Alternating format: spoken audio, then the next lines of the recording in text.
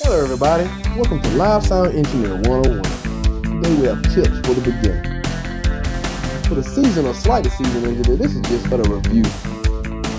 But for the beginner, it's a great start to learn how to set up and do line checks before you have to do a sound check, which can be a headache if not done correctly. So the way we just call it the basics.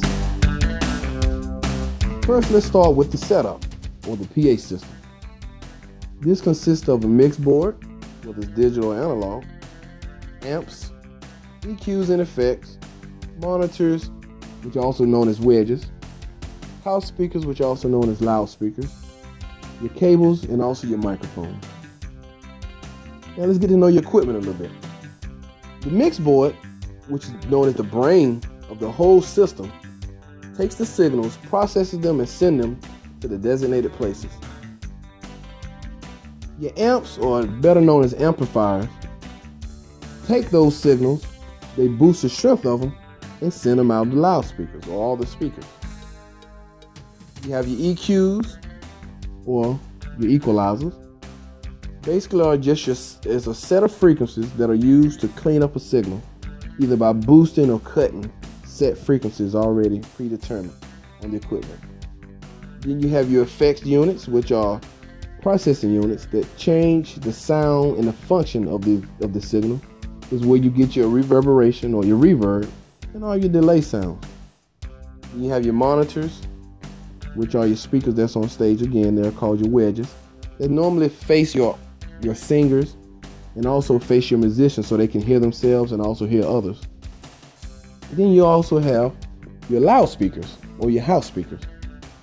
They basically face the audience to give the audience the sound that's coming through the full mix so they can hear everyone, the artist and the band, clearly. Then you have your cables, which are normally your XLR cables, or which are your mic cables, or your instrument cables, which are normally your 1/4 inch. Then of course you have your microphones. You have your instrument microphones, and you also have your vocal microphone.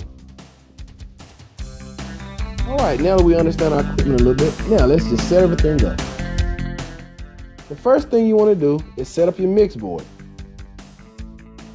Place your monitors and have them sitting up on the stage. The next you want to set up your house or your loudspeakers. And you want to set them up in a place where they're facing the audience. Next you want to run your lines. Normally we would like to use, in this example, we like to use a snake. A snake is basically also known as a stage box.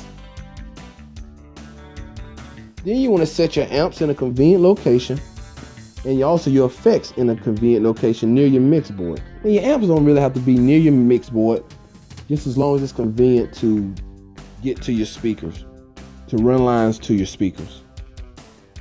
Then you make all your necessary connections, have everything running the way it's supposed to be, everything plugged up the way it's supposed to be to a decent power. That's the setup. Thanks for listening.